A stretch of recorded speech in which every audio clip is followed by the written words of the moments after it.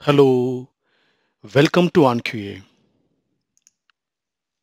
In this session, we are going to talk about the recording controller. So what is recording controller? So recording controller is one of the element in the test plan which would control the recording and automatically grab the elements to the test plan automatically. And what is the advantage? The advantage is basically we use the workbench to record the script. Once the script is recorded, then we move, enhance it and update the script back to the test plan segmentation. But with the recording controller, we don't need to move it to the test plan. The recording controller, while we record the script in the browser, automatically grabs the transactions and plays them directly into the test plan. So that is the beauty and advantage of the recording controller. So let's go and see what is this recording controller, where it is available, and how can we use this recording controller to grab the things, to grab the transactions automatically from the workbench to the test plan area. So let's go and learn about the recording controller now. So let me open up the JMeter, and this was the script which we have created and enhanced in the previous script. Let me save it and say close the current script. Once we are done, now what I wanted to do, let me just go and create a user thread, and I would say my thread group as shopping cart. Let me say, so once we have certain shopping cart users thread group created, on that thread group, let me just go and use a config element, and then you can notice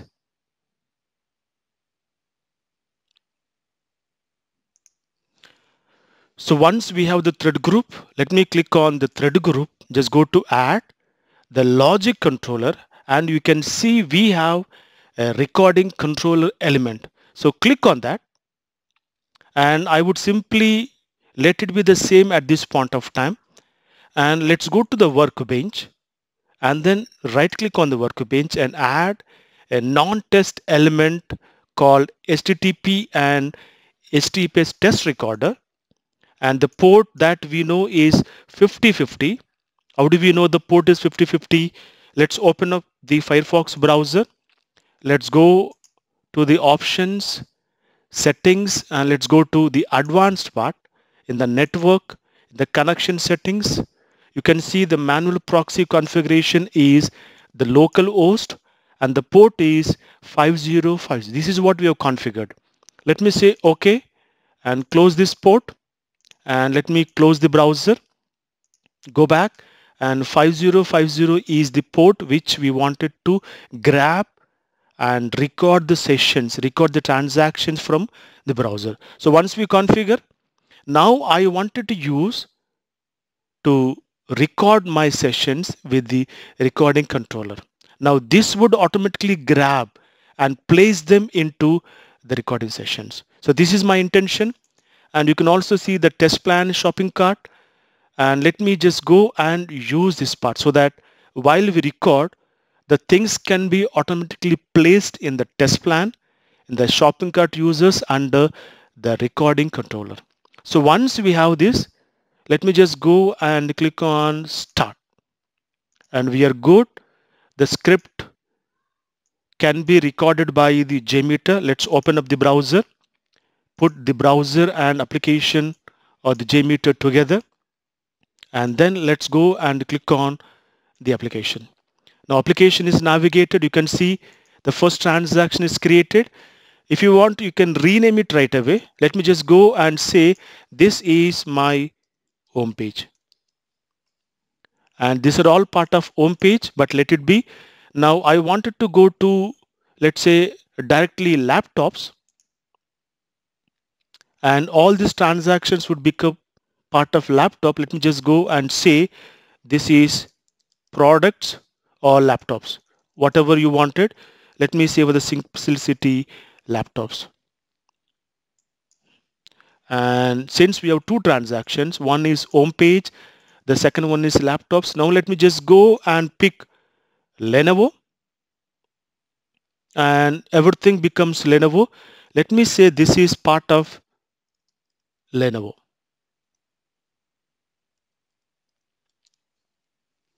And in the Lenovo, what I wanted to do, I wanted to click on the Think Center,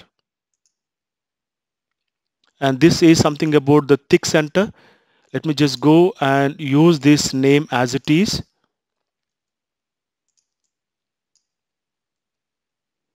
And once everything is done, now I need to add cart, and this is the place where add to cart begins. Let me change that to add to cart, and then let me say continue to add cart, continue to shopping, and we are good. Once everything is good, stop your script. Maximize the JMeter, go back to the workbench, and then stop your script.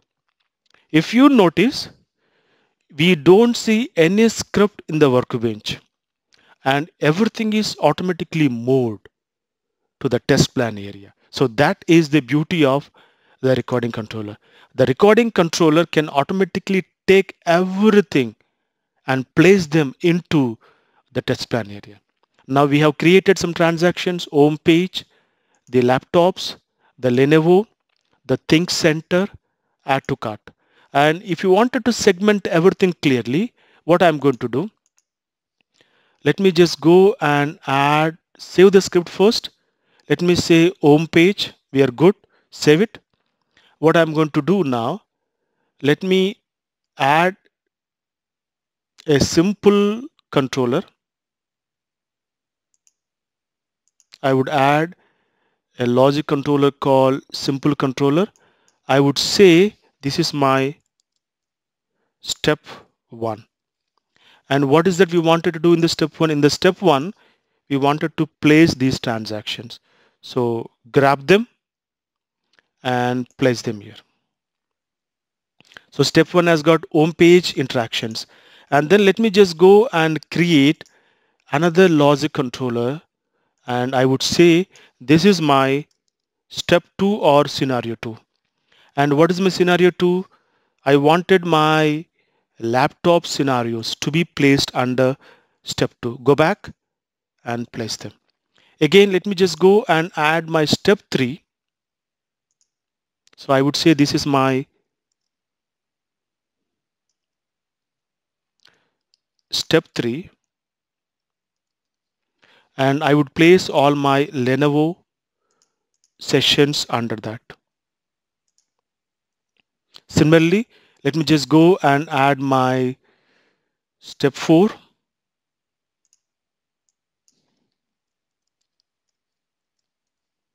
And what I'm going to do, I'm going to add my all the transactions under my step 4. So we have step 5. Let me just go back and add step 5. Let me say step 5. And under the step 5, the add to cart transaction should be placed. So cut them and place them in this step 5. Once everything is done, you don't need the recording controller. You can disable them or remove them. That's up to you. And once we disable, that will not be considered for execution. Save it. At the end, let me add the listener, the summary report. Let me add the listener with respect to the tree, the listener with respect to the table. So save it and execute it. Now you can see the total summary, the results tree, the table. So everything is passing. And we are good now. We have steps. The step 1, if you want, you can also say home page navigation. Let me make it more clear. Step 1, I would say home page navigation. And step 2, I would say products page. And step 3, I would say, what is the step 3? It's a Lenovo laptop. So I would say Lenovo laptop. And step 4, we would say this is what we are continuing. Let me just go and copy that. And step 4, this is all about this particular laptop. And then step 5 is all about add to cart.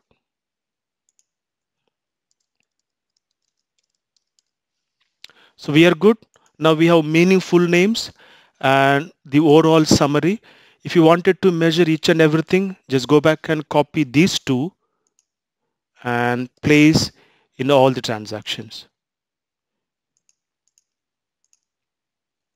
You can see we have everything across each and every scenario. Copy and place here also. We have both the results and copy and place them here also. Now we have everything. Save the script. Now we have all the transactions properly saved, properly segmented, properly aligned. We have overall status reports. Save it, clear the log and run it once. You can see all the transactions passing successfully. If you wanted to cross check, let's go back and click on the HTML downloadable version and go back to home page, and we can cross check. This is the home page, and just go back to laptops. We can cross check. We navigate to laptop section where we can see only the laptops, and then we wanted to go to Lenovo, and in this case only Lenovo loads up, the Lenovo laptops loads up, and then we just go to the particular Think Center laptop. And what is the Think Center laptop? So this is the laptop called Think Center, which is loaded, and then we have added that to cart. What is the proof? You can see success. We have added this particular product to the cart, and this is the proof. Once it is done, we continue to the shopping. So everything is successful. This is the overall status report, the results, the execution summary, everything. If you wanted to measure individually, we have reports for that also. So this is what we have, the full-fledged design, the recording controller, which would automatically grab the things into the test plan. Once everything is done, we can enhance and execute the test cases. So this is very easy, very simple, but very powerful in execution, very powerful in results analysis and reporting. So with this, we are good to understand what is a recording controller and how we can make use of the recording controller. So recording controller is element which would benefit us, help us to grab the transactions to automatically fall under the test plan area. And whatever the things we update can be directly updated in the test plan. So that is the beauty of the recording controller. Once we have done, we have updated, made proper steps and the reports, and we executed, we analyze. Let me just go back and clear. Let's say I wanted to run the results for 10 users. Save it and run it. Now you can see it runs for 10 users, and this is the overall summary. And we know how to visualize, how to play about each and every execution. So this is all about the recording controller, which is present as a controller element in the test plan, which would help us to grab the recording into this test plan. So with this, we are good with the recording mode. The next session we'll talk about how we can make use of third-party controls to record the scripts for JMeter. So thank you so much. Thanks for watching the video. Hope you liked it. So please visit earnq.com. So let me summarize what we have discussed in this session. In this session, you have concentrated and learned how we can record and how a recording controller would grab the recording, grab the transactions, and automatically place them into the test plan area.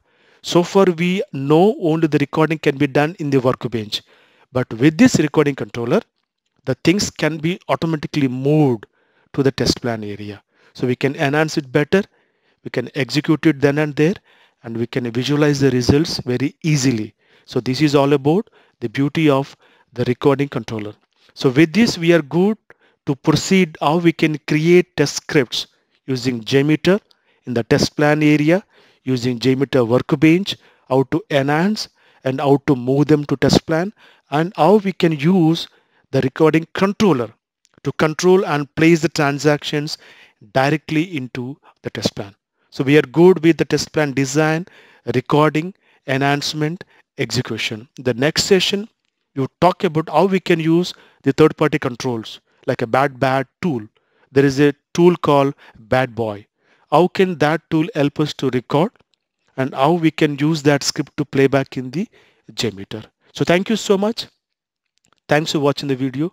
Hope you liked it. So please visit earnq.com. There are so many videos, presentations, articles, books, and PDFs with respect to automation, test management, performance testing, and functional testing. So thank you so much and see you again.